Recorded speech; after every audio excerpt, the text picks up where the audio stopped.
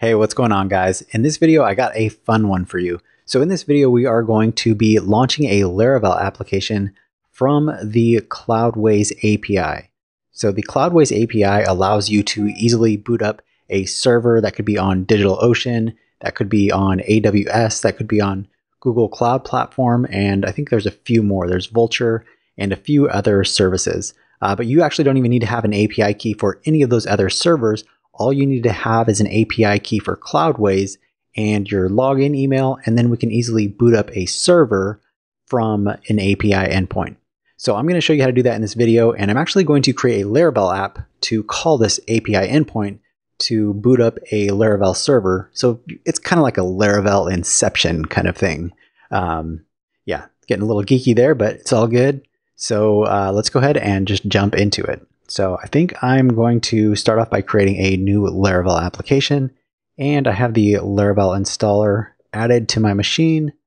So I can just cd into my sites folder, and I can say Laravel new, and I'm going to call this project Cloudways API.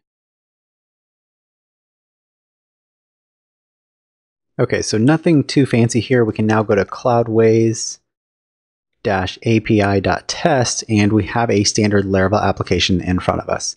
So we just have our Laravel application, we just created it. So now we need to get our Cloudways API key.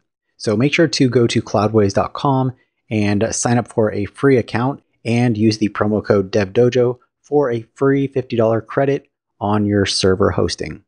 So let's go ahead and jump into the application. So once you log in, this is your dashboard. You have your servers, your application, your team, etc. Then we can go over here to the menu and we can click on API.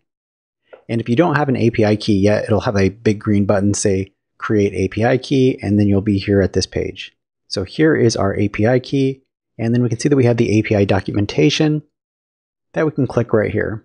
And let's go ahead and just search for, I want to search for create server, and you can see it's the second option right here. Okay, so what we need to do is we need to call this API endpoint, and we need to pass all these parameters. But before we can do that, we actually need to be authenticated with the Cloudways API. So to do that, we need to get an Oauth access token by using our API key. So let's go ahead and jump over to our Laravel application and add this. Okay, and then I think I'm just going to open up my routes web.php. And this is where I'm going to add the functionality. Just for this use case, I think it makes more sense just to add it directly in the route, but you'll probably want to have the route go to a controller, possibly touch a few other helpers, but we're just going to add it to the routes just to keep things simple. So I'm going to remove the default route, and I'm going to call this new route get, and I'll just say create. So this is going to be the route that we hit to then contact the API endpoint to create that server. So the first thing that we'll need to do is we need to be authenticated from the Cloudways API. So we can do that by talking to this endpoint right here. So let's save this as, we'll say Oauth endpoint, and we'll set that there. And then maybe I also want to store the API key. So let me go ahead and copy this API key and put that right in here. And we are going to use the Laravel HTTP client. So if I search for HTTP client, you can see that using this facade, we can easily make these HTTP requests with Laravel. It just makes it stupid easy. Well, makes it fun. So let's go ahead and include this namespace above the route.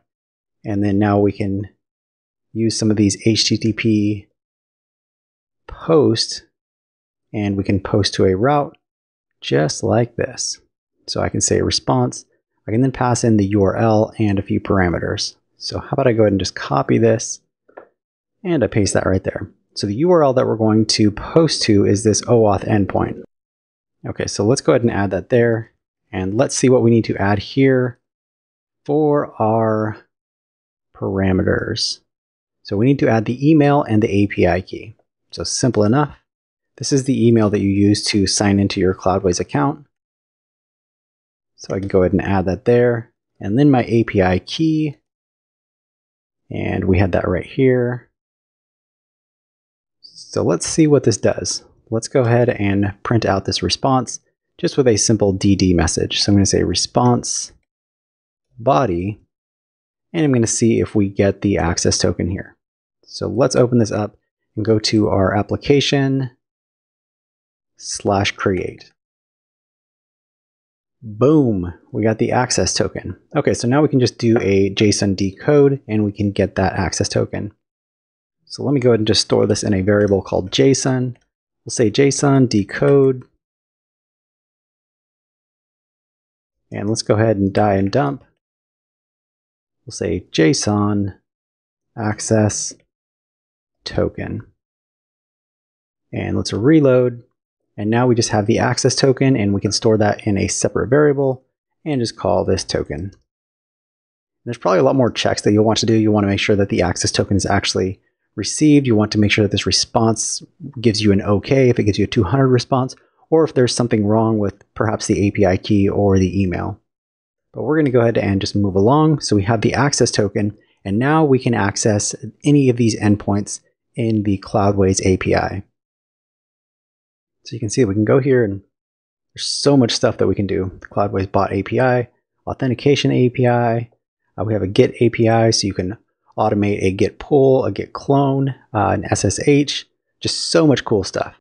So let's go back to where we were at, create a server. So what we need to do is we need to access this endpoint, and we need to pass the access token as the bearer token. So let me go ahead and show you first. We're going to store this as just endpoint and store that right there. And then if we look back at the HTTP client, we can see how we can pass an authentication or an access token using the HTTP client. So I'm just going to search for bearer token, and it says that we can just say HTTP : with token, and then we can post to that route. So it just makes it so easy. Let's go ahead and store the response in a variable here, and we want to post to the new endpoint. And then we need to pass it a few arguments, and the arguments that we actually need are all documented right here. So we can see that we have is required for all of these right here, except for these last two, because this says only required for Amazon and GCE. And I think the cloud provider that we're going to do is DO, which is DigitalOcean. So let's go ahead and fill out each one of these. So we'll say cloud. That is going to be DO. And how about I just copy all of these? Let's see how I can easily get that. Let's copy this and let's paste that right there. So these are all of the arguments that we need to pass. So we have the cloud, the region, instance type, application, application version, server label, and project name. I think we're actually missing one. Server label and app label. Okay. And I probably need to add a comma to the end of each of these. Good enough. Okay, so now we need to find out the specific region that we want to launch the server in. So if you're ever not familiar with the arguments or what you can pass to these, you can check out the Cloudways playground and you can get an idea of the values that you can pass. So for instance, regions, we can just click on the regions right here. We can say try it out and check this out. For DigitalOcean, it's going to give us all these regions. So we can do LON1, which is London, SFO3, which is San Francisco. Let's go ahead and stick with this one. So let's go with that. And I already know all these, so instead of me going through and looking at all of them, I'm just going to fill them in. But this is going to be a great resource. If you are not familiar with which values you can pass, you can check out the playground and you can get all the values from here. So let's go ahead and finish this info. So the instance type I want to have is the 2 gig instance, and the application is PHP Laravel.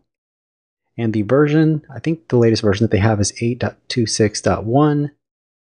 And the server label, this is just for us, whatever we want to call it. So I'm just going to say my Laravel application, if I could spell, application server. Okay, and the same with the app label. So the app label is going to be whatever we label the application. So we'll just say my Laravel app. And then the project name, this is if you want to store your servers inside of a project, it really doesn't make a difference. You could call it whatever your application name is. But again, I'm just going to call this my application. So simple enough, we've done that. So we should just be able to basically die and dump the response body. And let's go ahead and see what we get with this. Okay, so let's go to our application and let's go to the create route. And we get access denied. The resource owner authorization server denied the request. Okay, let's go ahead and see. So we have the token right here. Oh, okay, that would be why. We actually need to pass the token instead of just a string of token. That would make sense.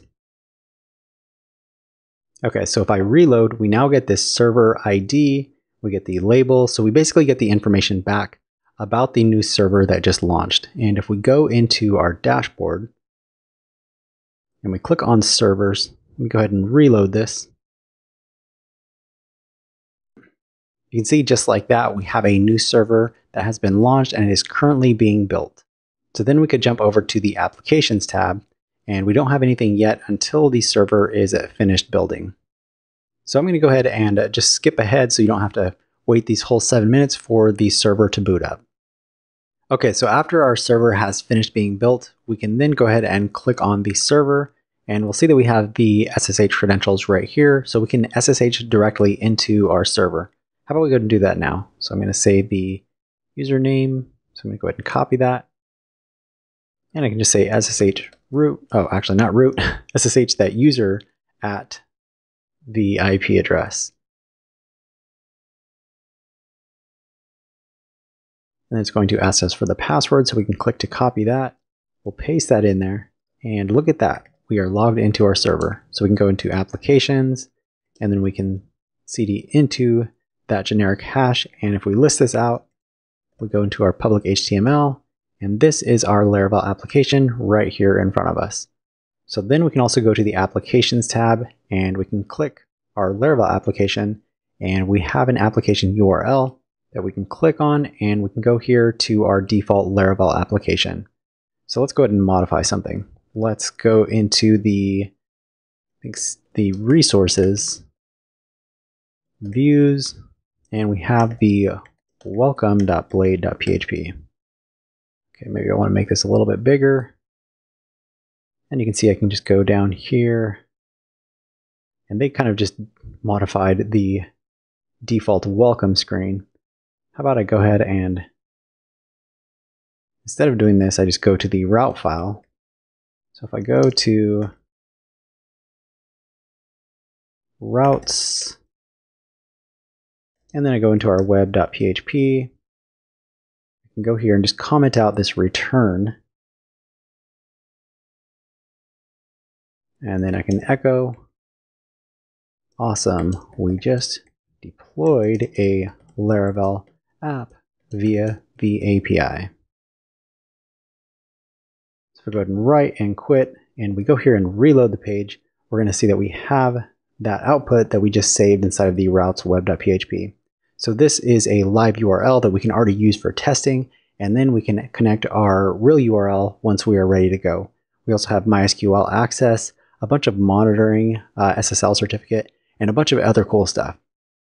So just like that, we were able to deploy a Laravel application and a Laravel server by using the Cloudways API. It's a lot of fun to play around with, and there's a lot of cool things that you can build and a lot of integrations that you can build as well. So be sure to check out Cloudways API, and I also have a post similar to this over on the Dev Dojo, so be sure to check out the devdojo.com. It should be on the homepage. So that's all I have for now.